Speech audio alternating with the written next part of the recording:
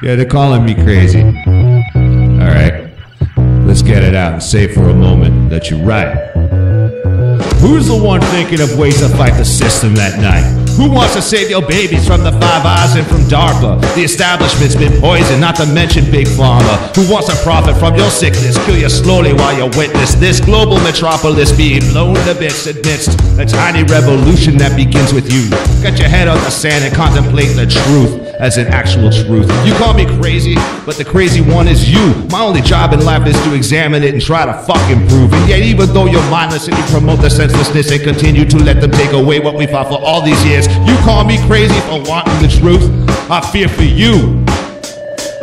I catch a lot of flack and find it confusing. If this were a comedy track, I might find it amusing, but I have no illusions of the evil powers colluding. You call me crazy, yet it's you that is using the mainstream message is riddled with brainwave signals and fake-ass role models and Luciferian symbols. You're calling me crazy for pointing it out, son. You call me a threat when I say don't give up your guns, and yet I got the balls to say protect yourself. And hell, you ain't worried what bottled water remains on the shelf, but when the power stops and the lineups to the after party starts, your food and water's gone, gas is ration, fashion, the Kardashians are far from thought.